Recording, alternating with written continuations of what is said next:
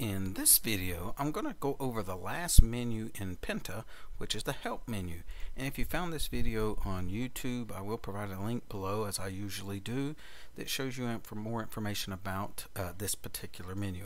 Now, there's not a lot to the menu, and I was debating about whether to make a video for it, but I decided to add some additional resources at the bottom.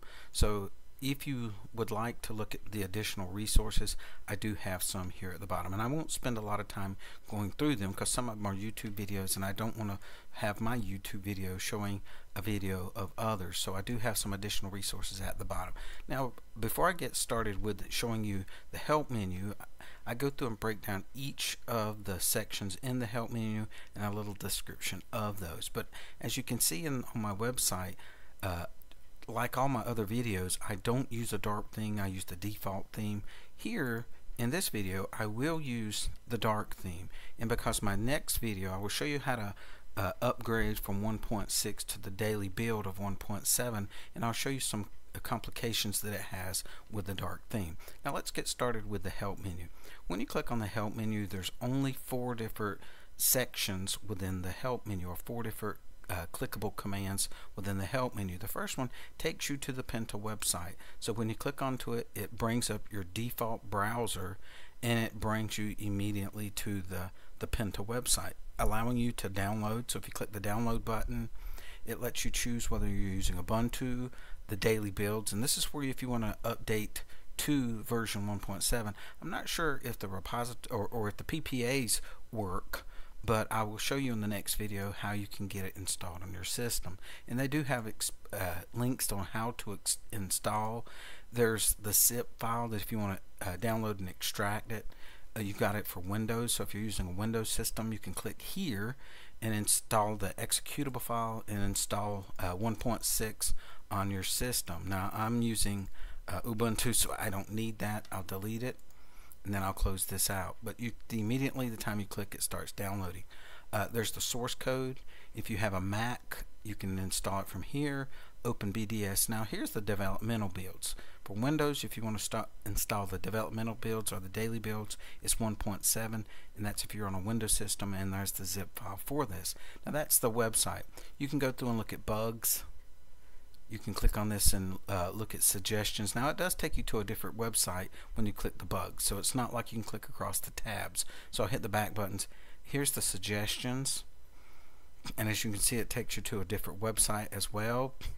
And here's your questions that you can ask. The suggestions is suggesting to the creators on how to maybe add additional features, but this has not been updated in several years. And here's some discussions and how to contact. So this is the actual Pinta website. I'll close this down, go back to the Help menu.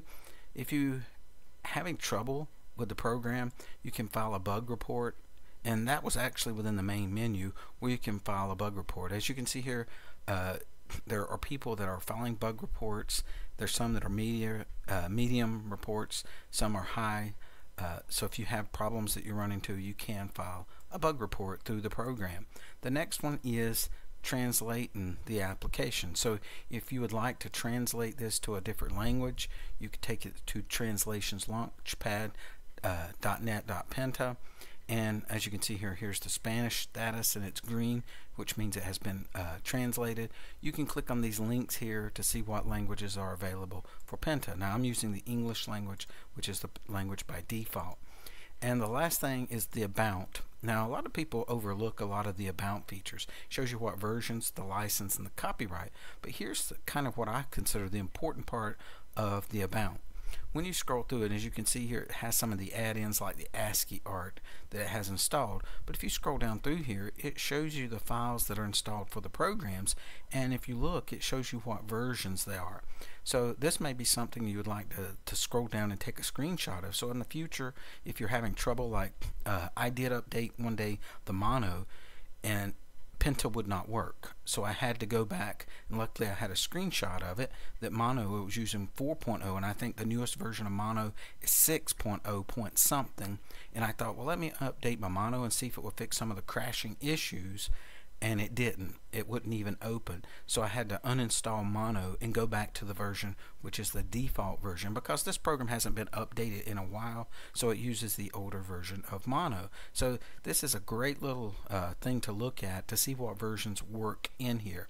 Now there could be some particular add-ins and some particular files that could be updated that may fix issues if it's crashing on your system. Now up here, these are some of the people that worked with the program that you can see here, the contributors for the Pinta program. Now that's all the information here within the help menu. It's very short, so I'm going to close this out. Now on my website, I do provide some additional resources like the questions link, Pinta on the website, the best photo editor for people that talk about this is one that you can, this is actually a program you can purchase.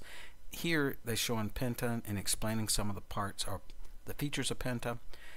It's talking about videos matching Pinta drawing editing program. And I'll click on this one very quickly. The YouTube videos I won't click on, but if you click here, it shows you some of the things about Pinta. It's kind of like collects a lot of Pinta websites. If you scroll down through it, there's a lot of good websites that you can choose related to Pinta. Now here is the Pinta project, saving and loading your settings. And here's one like someone drawing a portrait of themselves. I'll start it and then stop it because I don't want to get in trouble. As you can see, that if this individual draws himself a portrait of himself using the artistic parts of or tools of Pinta. I've mainly been showing using Pinta to edit images. It's not just an image editor, it's also you can allow you to create your own artwork. And so that was making a portrait of himself. Now here's someone took a picture of themselves like a scanned image. They took like a scanned image and they went through and changed their scanned image to a cartoon. So that's using like from a picture, and they took the scanned picture and made themselves into an creative artwork. So I do have additional resources for those of you that are very artistic and would like to use Pinta to create artwork.